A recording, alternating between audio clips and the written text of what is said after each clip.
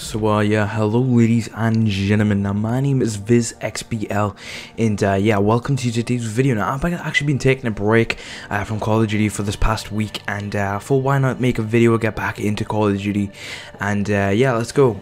So now I know today they actually brought up the trailer for the map pack and stuff, and like the zombies looks all really cool.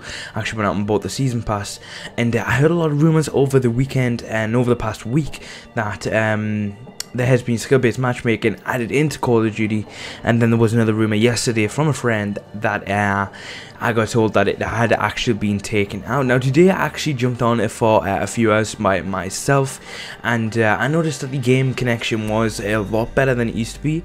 The game was a lot more smoother, and that's what I'm happy with. And what I was even more happy with is that there was no skill-based matchmaking. Now that is the biggest Call of Duty killer, and that is what Treyarch do not want in this Call of Duty if they want it to last for at least, you know, like another 2-3 months. And honestly, as soon as I heard the rumor about skill-based matchmaking, I thought, right, Monday, if skill-based matchmaking is still in the game, let's just rotate to another Call of Duty. Actually, you know, I was actually thinking about quitting YouTube because I didn't really see the point of actually making videos on an older game, if you know what I mean. I want to play the newer Call of Duty, and I thought, since, you know, I built my subscriber base on YouTube doing Call of Duty, I thought it would be totally wrong to actually branch out to a new game. So anyways, like off that negative sort of stuff, skill-based matchmaking has indeed been taken out.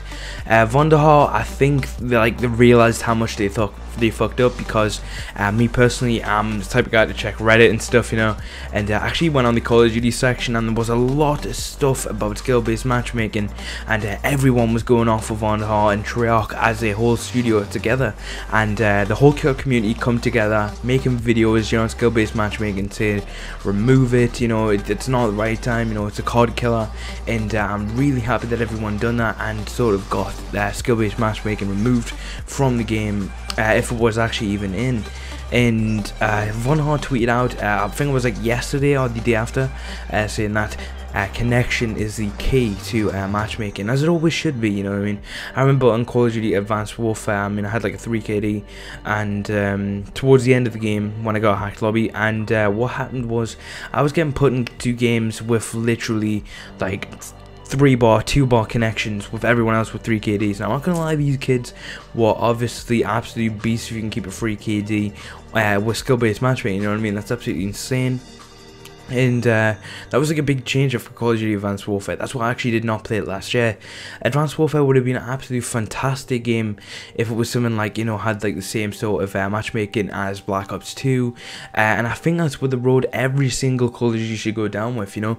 No like sort of skill-based matchmaking. That's why you have the arena, you know, the elite play, sort of types of game modes and playlists, because the public matches are literally just for casual players and pub stompers. Pub stompers are like a different type of a casual player. Like, casual players come on for a few hours, you know what I mean. Don't take the game too serious, and just play the game and enjoy it, you know what I mean.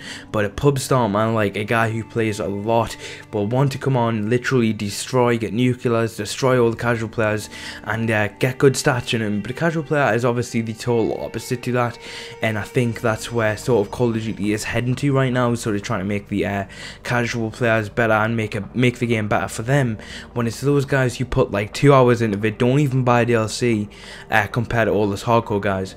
Remember, these guys never even mind about that, because that is all fixed now. So obviously I'm very happy.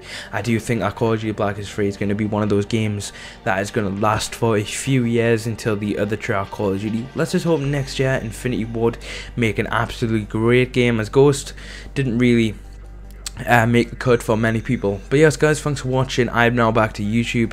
I was just taking a couple of days break, you know what I mean. I took a week's break from Call of Duty, and I'm back at it. Yes guys, thanks for watching. I've been VizXBL. If you're new, please be sure to subscribe, and I'm out. Peace. Catch you guys in the next one.